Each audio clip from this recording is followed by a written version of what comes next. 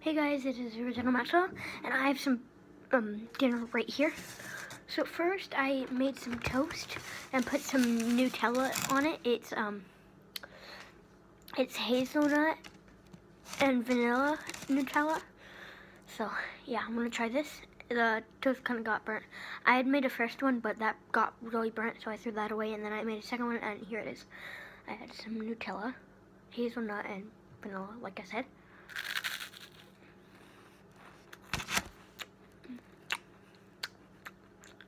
That's good. And then I had made 2 waffles. Here's what they look like. Okay, so I had made, they're cinnamon waffles, so I made cinnamon waffles. I had put in some chocolate, then some whipped cream, and then some Hershey's raspberry drizzle. So I'm gonna try this.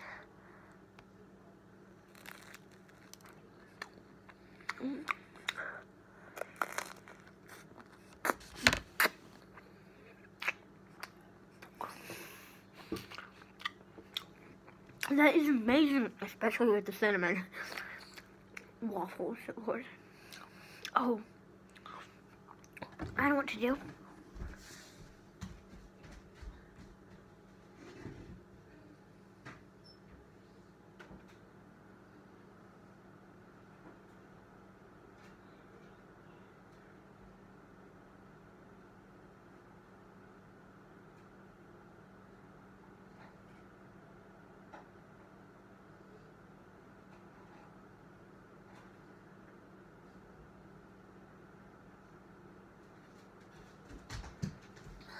Hold on.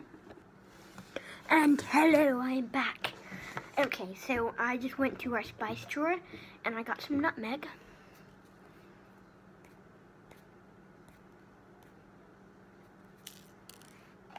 So I sprinkled a little bit of nutmeg on there.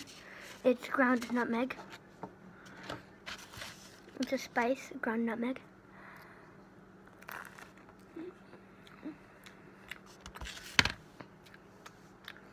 Ooh.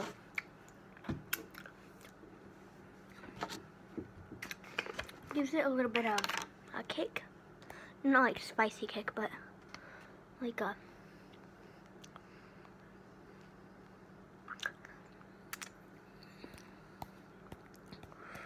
sort of like a sweet, sort of like a sweet spice. That's what it is, I think. I've actually never had nutmeg.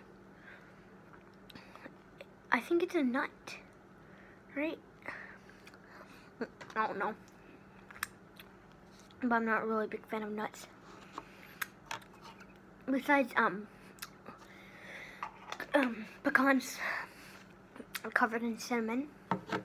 Like, cinnamon covered pecans. So yeah, I'm gonna put this away.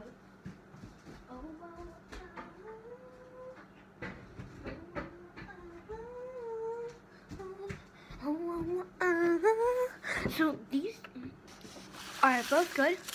I would recommend you try doing this. Remember, so get some cinnamon waffles. Get some,